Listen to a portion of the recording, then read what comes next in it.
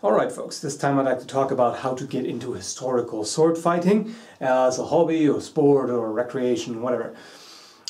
Before I even continue saying any more, for this video it will be relevant that you actually read the video description. You know, on many videos people keep asking me, where did you get that? Even though I actually posted the relevant links in the video description, but apparently a lot of viewers just ignore that. So down there where it says show more, click on that, read the video description, profit. Because I will be posting links that are relevant for this. So, if you have an interest in historical sword fencing, by the way, fencing, I use that as the broad general term. It's not just the modern stuff with flimsy foils and thin sabers and whatnot. You know, longsword fencing can also be applied. For one, YouTube is a good source because there is plenty of video demonstrations of techniques available out there. For instance, if you look for longsword techniques, if you just search that, you will find some. And also if you search for the specific names of some of the historical fencing masters. Then you also have a variety of books. And this one here is a very good book that I can recommend. The Swordsman's Companion by Windsor. And this is an excellent introduction to the matter. It covers all the basics, the fundamentals of sword fighting, like footwork, and it builds on the Italian tradition. Fiore in particular has some historical illustrations here, as well as a lot of photos showing the different guards and techniques. A lot about, you know, how to do certain parries and counters and everything, but also just the basics. How, you know, how to do the footwork, what are the different guards, how to grip the sword, what kind of safety equipment you'll need, which is also something that I'm going to talk about.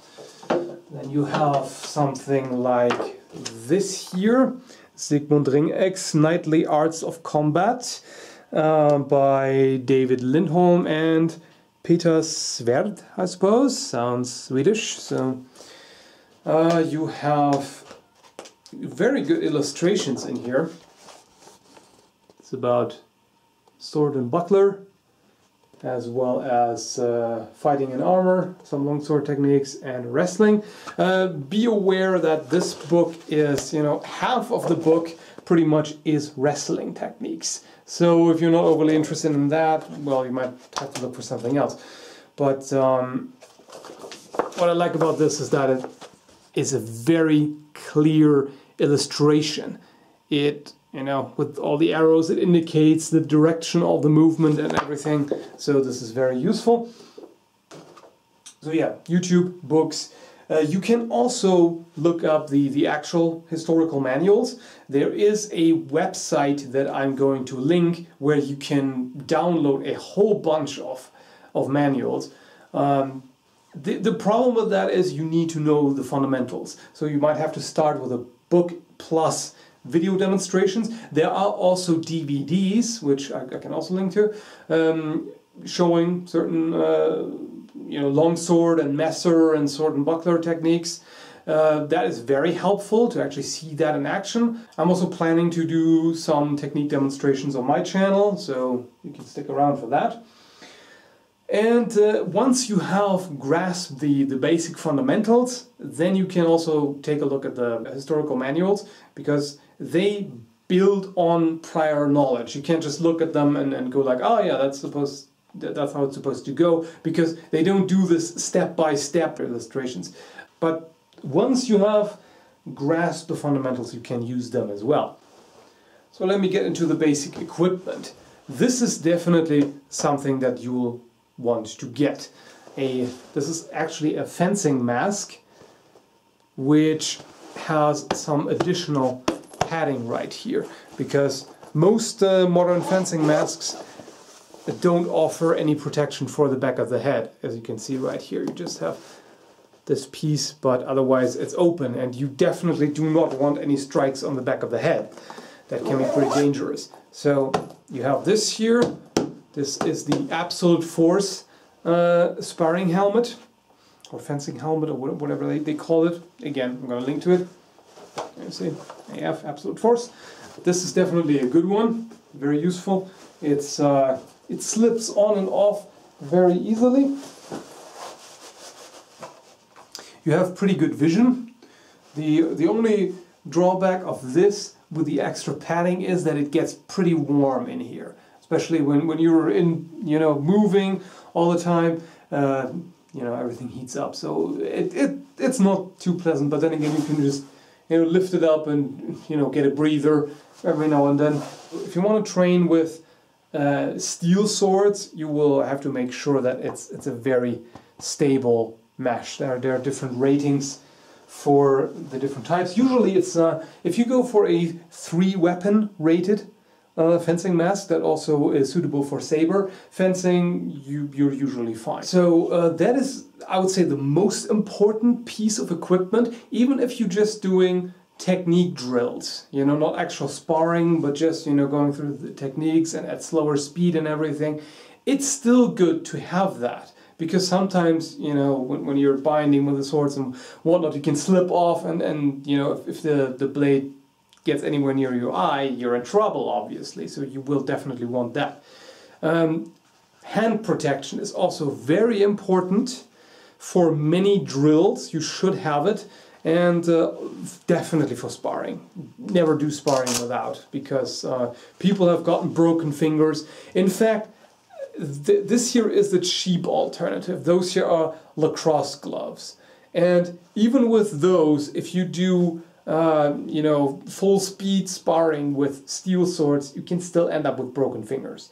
So you definitely have to be careful depending on what you're doing. If you want to do full speed, full force steel sword sparring, you basically have to get steel gauntlets, or there are some specific sparring gauntlets. Well, actually, more mitten style, which usually have, you know, the kind of lobster 3-finger style, or just full mittens. These here work pretty well for use with the synthetic sparring swords that I have. The only problem with Lacrosse gloves is they have no protection here and on the inside. I mean, most gloves don't have any protection on the inside, but the fingertips, that's a bit of an issue. If you get a strike on the fingertips, that would still hurt. And like I said, the sides here are also unprotected.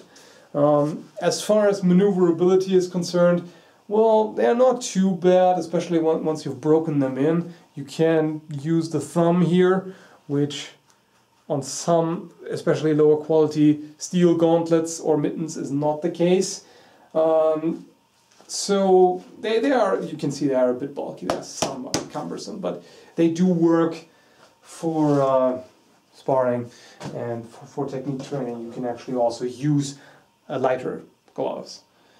Then, yeah, what you should definitely consider getting is some kind of groin protector. There's, for a variety of martial arts, there are several options available. You can just, well, basically look for groin protector. You find a lot of stuff. Then protection for the joints is definitely a good idea.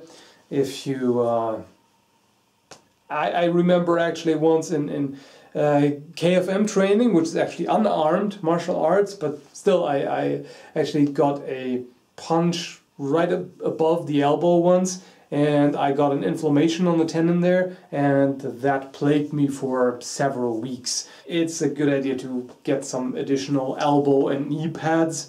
That's always good to have. But the absolute minimum that you have to have is definitely a fencing mask and gloves. You know, head and hand protection. That's the absolute bare minimum that you have to have. More equipment is definitely good, but you know, you might do without. And let's get to the actual swords. What I'm using is these synthetic sparring swords. Those are made of nylon, and these are designed by Rawlings, and they are made by the Night Shop. You can either order them from the Night Shop in the UK, again, link, And also I got them from Purple Heart Armory in the US. They also have wooden sparring swords, and they also carry these. Personally, you know, you could go with wooden sparring swords, or wasters as they are sometimes called.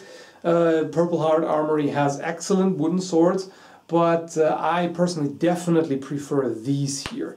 Mainly because the main drawback of wooden swords is they are stiff, they do not flex.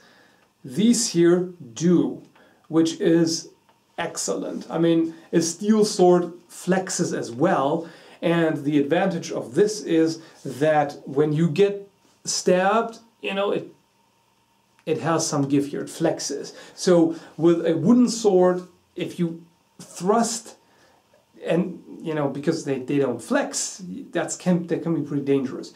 You can get injuries from that. So what about the weight? Well, generally these things are at about 2/3 of the weight of a historical sword, steel sword. But you can get the steel guard and pommel, and that makes it a lot heavier. So this is actually now fairly close to the authentic weight. The only difference is that the point of balance is a bit closer towards the hilt, simply because the blade doesn't weigh as much as an actual steel sword would.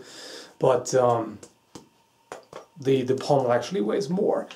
So let me see, the point of balance is, yeah, it's very close to the to the hilt. Some historical swords are actually have a similar balance, so it's not that big of a deal, and it's still a bit lighter, but not much. So this is actually a fairly close approximation. Another option that we tried before is a kind of padded sparring sword called Realistic Sparring Swords, RSW, made in Hong Kong. And those are actually weighted to have realistic, pretty much the exact same weight and balance, point of balance that historical swords have, but they are padded with high impact foam, so that you don't need as much safety equipment, even though you still need protective gear for your head, you still need defensive mask. But the problem with those is that they don't bind realistically. If you have a foam sword, you know, they hit each other, they will stick, basically, and they also bounce to some extent, which, I mean, those here, they hardly bounce at all. And with the synthetic ones here, there are a lot of techniques where you actually, you know, slide up and down the sword, your opponent's sword blade, and this works very well with these. With the sparring, with the padded sparring swords, no, the padding just doesn't allow for that; it just sticks. And so these handle more realistically. Of course, they also have their drawbacks, you know, compared to steel. Like, for example, they slide too much when it comes to the edges here. If you want to get blunt steel swords, you obviously need a lot more safety equipment, and also they cost more. These here, you can get them for as little as, I think it was $70 approximately, whereas for a good steel sparring sword you have to spend at least around $300. If you want something really good that is very historically accurate and handles well and is very well built, you're more in the range of 400, 500, 600, even more, depending on where you get it from. So this is definitely the cheaper alternative, but it is, of course, sparring with steel swords is, of course, a bit more realistic. You know, ideally, if you want full realism, you have to go with sharp swords, but please don't do that. I'm not advocating that in any way, shape, or form. If you have advanced very far and you've become extremely proficient with swords and you set up some kind of insurance beforehand, maybe then you could try something like that. But No, please, otherwise don't. So yeah, so much for the introduction. I might actually do a more in-depth review of these if there is interest. Otherwise, I hope this has helped. Again, links in the description. So yeah, thanks for watching and happy fighting!